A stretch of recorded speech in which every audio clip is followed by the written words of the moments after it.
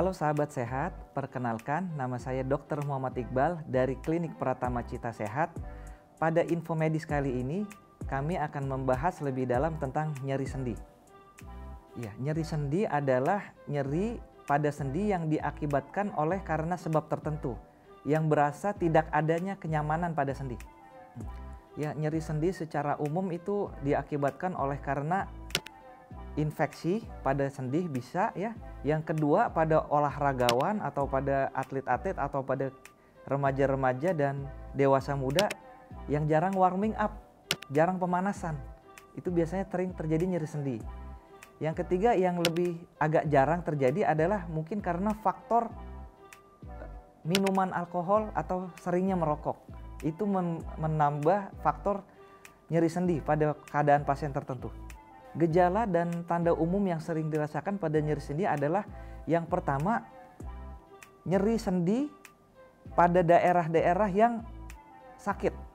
Yang kedua, keterbatasan bergerak pada daerah sendi tertentu. Yang ketiga, kaku sendi.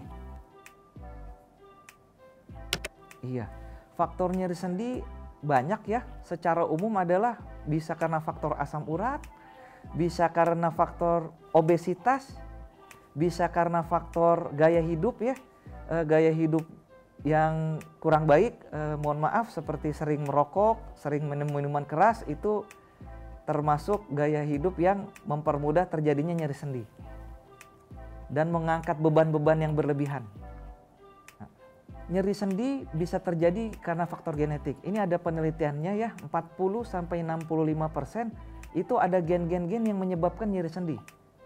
Jadi kemungkinan bisa juga terjadi nyeri sendi karena faktor genetik. Angkanya 40-65%. Berdasarkan penelitian tidak harus selalu sendinya yang rusak. Jadi nyeri sendi itu bisa juga karena gaya hidup ya, atau karena ada peradangan, atau karena ada luka di sendi dan lain-lain. Jadi tidak hanya harus karena ada sendi yang rusak.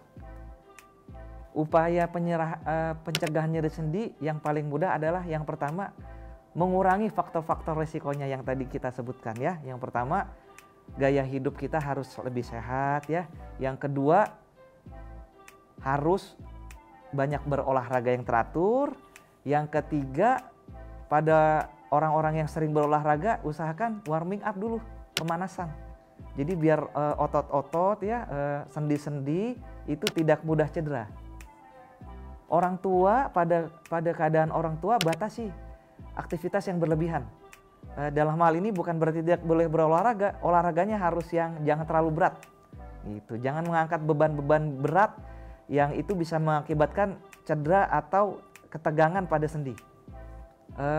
Makanan-makanan yang sebaiknya dihindari ya, atau andaikan dikonsumsi pun tidak terlalu banyak adalah yang pertama, makan makanan yang tinggi karbohidrat dan tinggi lemak.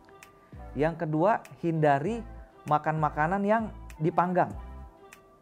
Gitu. Yang ketiga, hindari makan makanan atau minum minuman yang mengandung lemak tinggi atau mengandung alkohol. Itu mengurangi resiko nyeri sendi.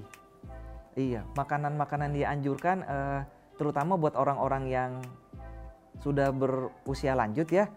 Itu makanan-makanan yang tinggi kalsium. Dalam hal ini banyak di pasaran ya, susu-susu yang kalsium tinggi ya. Yang kedua, untuk makanan-makanan yang pada dewasa muda atau anak-anak, usahakan jangan yang banyak pengawet. Jangan banyak pengawet, jangan banyak terlalu gulanya ya, dan jangan juga terlalu banyak lemaknya. Itu insya Allah makanan-makanan yang menyehatkan, yang akan mengurangi resiko nyeri sendi. Vitamin-vitamin sebenarnya itu hanya penambah saja ya. Kalau vitamin, insya Allah vitamin-vitamin yang baik, yang lain bagus. Seperti vitamin B, B1, B2, dan B kompleks itu vitamin-vitamin yang bagus buat nyeri sendi. Iya, pada keadaan nyeri sendi, biasanya dokter akan memberikan obat anti nyeri ya, atau anti peradangan, namanya golongan AINS ya, atau anti-inflamasi non-steroid. Yang kedua, biasanya dokter-dokter akan menyuruh pasien-pasien dengan nyeri sendi banyak berolahraga tapi yang ringan dan kontinuitasnya lumayan sering ya. Yang terakhir, jangan mengangkat beban-beban yang berlebihan. Itu biasanya adalah yang dianjurkan oleh dokter untuk mengurangi nyeri sendinya. Pada keadaan tertentu biasanya diadakan penyuntikan, Mbak.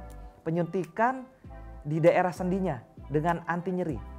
Tapi itu biasanya pada keadaan-keadaan yang sudah tidak tertolong dengan obat-obatan yang diminum. Sekian dari saya, semoga bermanfaat. Salam hidup sehat, sampai jumpa.